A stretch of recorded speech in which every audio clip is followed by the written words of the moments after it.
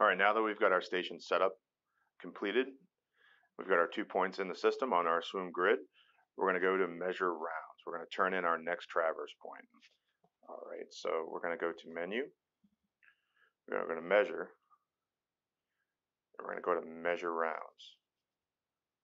Okay, it's going to automatically default to the back sight, which is 200, which we did in a previous video.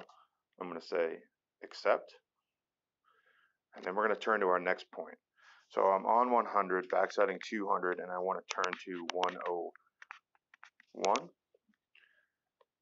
and I'm going to call that control point. You can call it traverse point, you know, whatever it's. No target. Could be a monument, could be a disc or something out there in the field. So I'm turning my instrument and I'm going to lock onto my target locked. Next target. Okay, I'm going to leave target height at 0. It's a another prism mounted on the wall, and I'm going to go into options. So here is where you can set your preferences, your observation order, and your face. Okay, sets per point, number of rounds,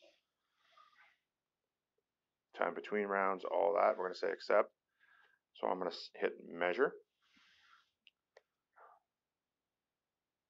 Observation stored. Okay, so if I had multiple points at this point, multiple observations and rounds to turn, I could turn to the next prism or the next control point, and then it would take the shot the way I have it set up right now, 1, 2, 3. If we only have one, we're just going to say end face. First phase completed. The robot's going to inverse. Target locked. At this point, most observation stored.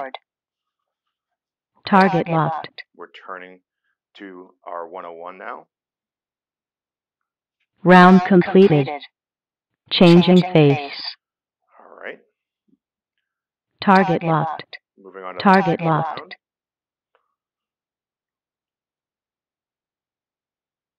Observation stored. Shooting our back sight. Target locked. First phase completed. Target locked. Shooting our back sight. Observation stored. Target locked. Back to our foresight. Round completed. Changing face. Target locked. Target locked.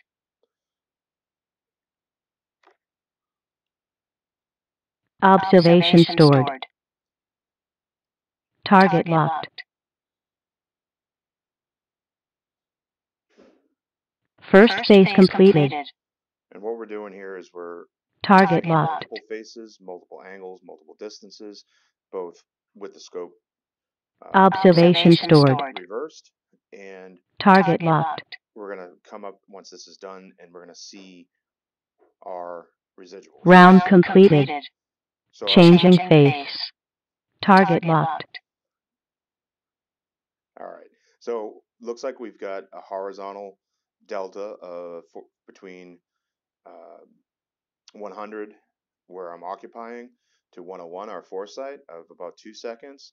The vertical really tight at 1 second, and our elevation is down to 2 thousandths.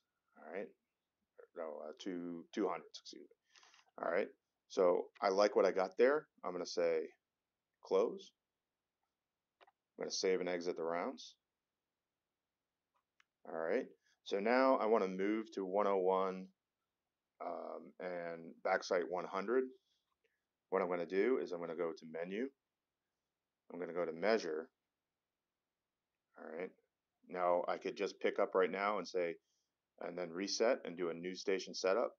But I'm going to have to walk a while. So I'm going to take the gun down and put it in the box and power it off. So I'm going to say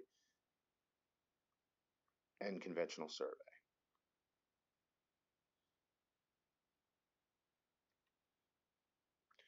And that's simple measuring rounds.